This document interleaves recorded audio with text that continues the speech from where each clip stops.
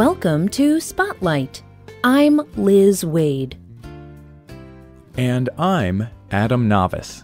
Spotlight uses a special English method of broadcasting. It is easier for people to understand, no matter where in the world they live.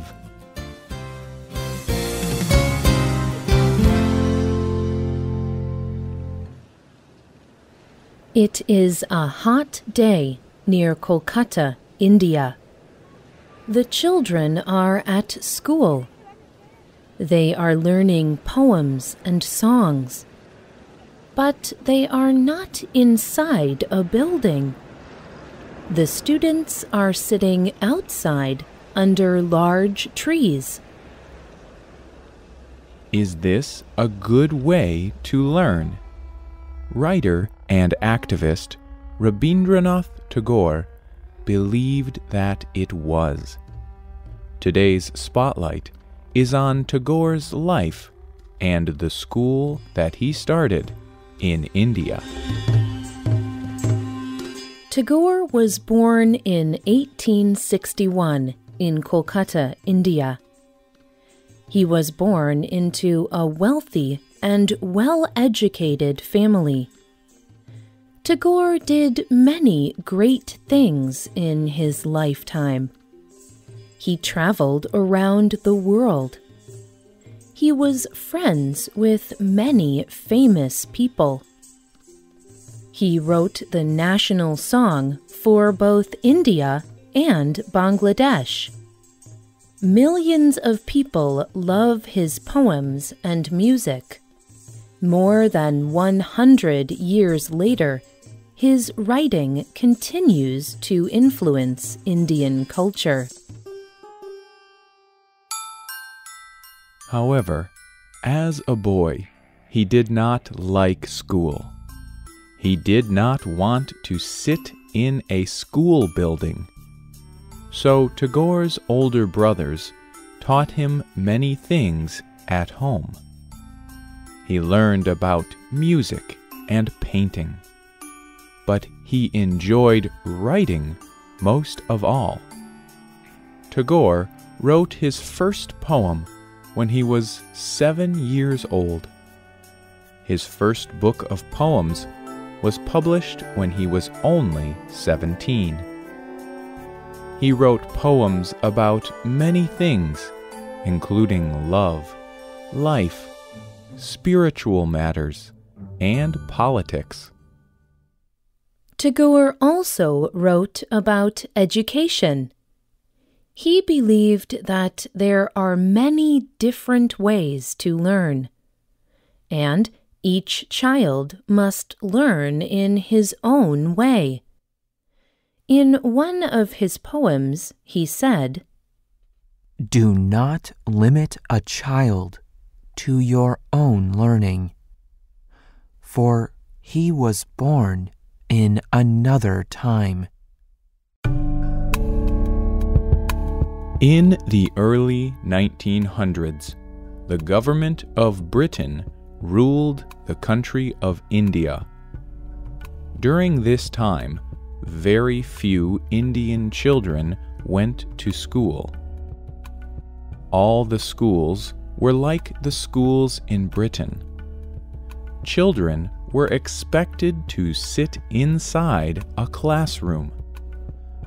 They had to listen to the teacher all day long.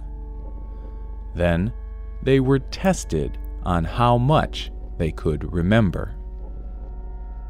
Tagore remembered that he did not learn well in this kind of school. So he decided to create his own school.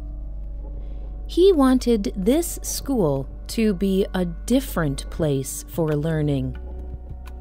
Tagore's school opened in 1901. He named it Shantiniketan. This word means House of Peace in the Bengali language. Shantiniketan began with just 5 students. It also had 5 teachers. Tagore's aim was to have a school where children enjoyed their learning. Rabindranath Tagore believed that the children should feel connected to nature. The students were encouraged to play and spend time in nature. Their classes met outside. This way, they learned more than just information. They learned to live at peace with the world. Tagore also wanted the students to be connected to their local culture. Most other schools in India were taught in English. At Shantiniketan, teachers used the local Bengali language. The students also learned songs and dances from their local area. They learned skills in arts and crafts, such as making shoes and dyeing cloth. But Tagore also wanted his students to understand the world. They studied many other cultures. The school even had teachers from other countries. Students at Shantiniketan were encouraged to spend time thinking about spiritual and religious issues. India is a nation with many different religions. Tagore believed in respecting all religions. He thought spirituality was an important part of searching for truth. During a speech in the United States, he said, "The object of education is to give man the unity of truth. I believe in a spiritual world that is not separate from this world. It is the most important truth. With the breath of life, we must always feel that we are living in God."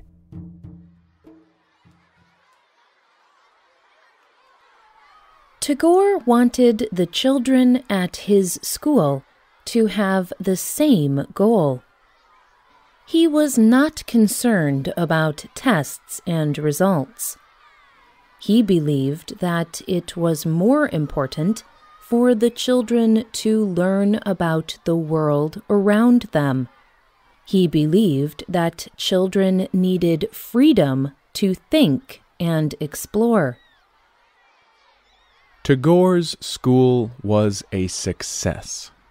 The students there did not always get the best results on tests, but they studied many different subjects. They learned many important skills, and the school made them very creative. Many students from Tagore's school became famous as adults. The former Prime Minister of India, Indira Gandhi, went to Tagore's school. So did economist and writer Amartya Sen. Sen received a Nobel Prize in Economics in 1998. Famous Indian filmmaker Satyanji Ray also attended Tagore's school. Ray even made a film about Rabindranath Tagore. He believed Tagore's school had a big influence on his success. He told the Guardian newspaper, "The years I spent at Shantiniketan were the most productive of my life. It was there that I first saw how wonderful Indian art was. Until then, I was only influenced by Western art, music, and literature. Shantaniketan made me the combined product of East and West that I am.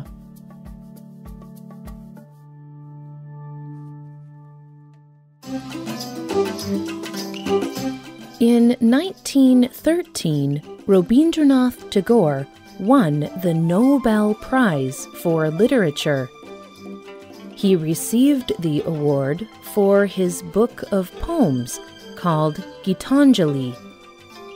He was the first non-European person to receive a Nobel Prize. This achievement was important to Tagore, but it was not the most important thing. The most important thing to Tagore was thinking. He believed all children should have the freedom to think. This idea was very new and different at that time. Even today, Tagore's school is very different. In one of his poems, from Gitanjali, Tagore explains his ideas for education. He wished these things for the people of his country.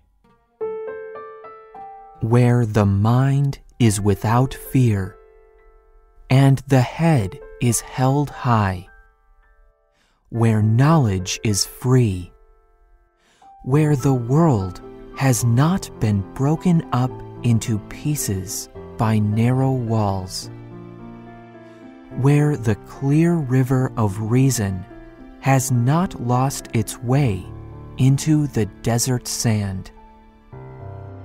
Into that heaven of freedom, my Father, let my country awake.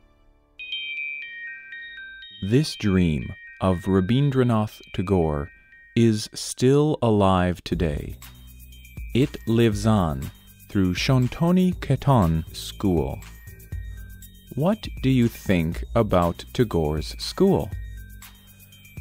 Do you think this different kind of education is good? Email us your thoughts at radio@radioenglish.net.